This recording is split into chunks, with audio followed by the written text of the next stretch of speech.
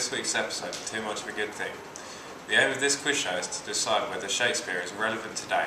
I'm your host, Scott Dumbleby. Now to our contestants to introduce themselves. Hi, I'm Louise. I edit Shakespeare Today. I think Shakespeare is relevant because the themes in his plays are still present in today's society, and also the language he uses is still used on a day-to-day basis, whether people realise it or not. Hi, I'm Steve, and I edit Shakespeare Yesterday, and I don't believe Shakespeare is relevant as his themes are outdated and the language he uses is redundant. In this game, all that glitters is not gold, as at the end of each round, contestants have the chance to play fast and play loose in a bonus round to switch all their points with their opponents in one fell swoop. So to break the ice with our first round, the odd one out. Contestants ready? The game is afoot.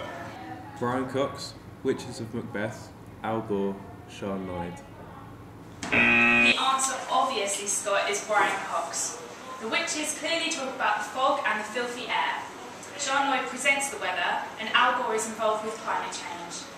Nice try, Louise. Good answer and very good logic, but unfortunately, you're wrong. Steve, any better ideas?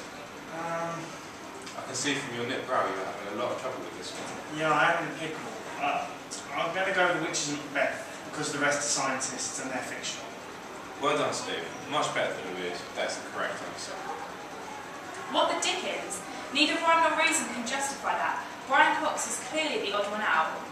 For goodness sake, you can't justify three witches on the hill as being relevant. Calm down, both of you. Both answers are acceptable, but only Steve's is the one we were looking for today. What's done is done, and we'll move on to the bonus round now. Colin Jackson, Tiger Woods, Wayne Rooney and Othello. The answer is obviously Othello, as the other three are sportsmen. Oh, Steve, you were doing so well. What a shame that you've let us down now. Louise? The answer is obviously Colin Jackson. The other three have all been caught up in cheating scandals. Well done, Louise. Surprisingly, from the jaws of death, you've managed to steal Steve's points. The game is up. That's all for this week, but join us next time for our live episode from Stratford-upon-Avon. Until then, goodbye and good riddance.